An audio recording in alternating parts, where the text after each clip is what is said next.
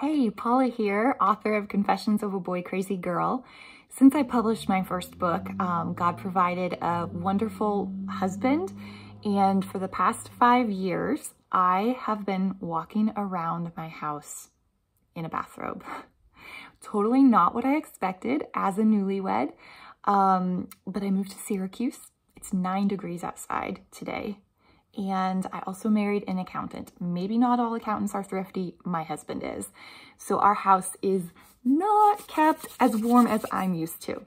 So I have been spending the last 5 winters in this green bathrobe and in a long black bathrobe.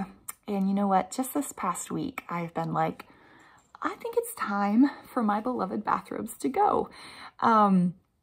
I think part of it is the Lord's just been teaching me a lot about the Great Command, loving God with all my heart, soul, mind, and strength, and then loving my neighbor as myself.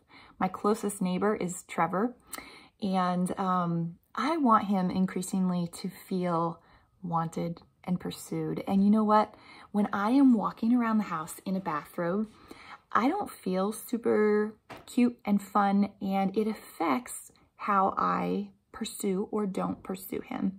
Now, when I was single, I actually had this idea that it was up to him to pursue me, and that was really wrong. Love is a two-way street, and it is my joy to get to pursue my husband, but it's not happening as much with these bathrobes. So this morning I spent some time on Poshmark looking up warm hat options and sweater options, and yeah, so I'll keep you updated as to how my search goes. But I guess I just wanted to check in with you.